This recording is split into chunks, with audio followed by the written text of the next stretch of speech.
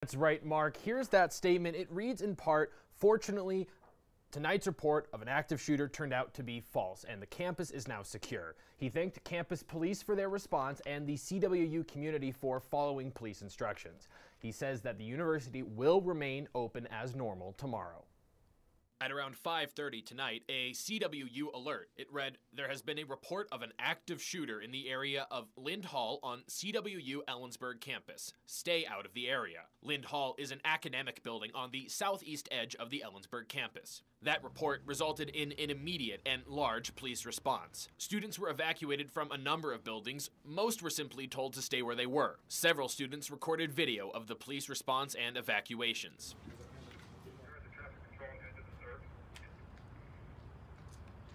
Take a look here at some of the Snapchats posted in the area tonight.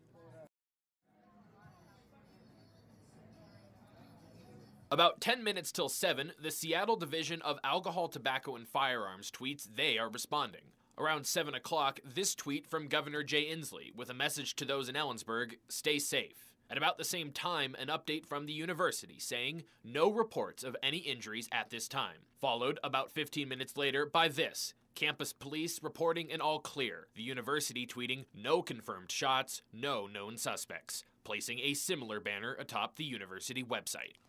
So right now, it does appear to be a false alarm. No evidence of an active shooter tonight at Central. Still, obviously, quite an emotional ordeal for the student, staff, and families. In fact, the university has also stated they will be providing counseling. Mark?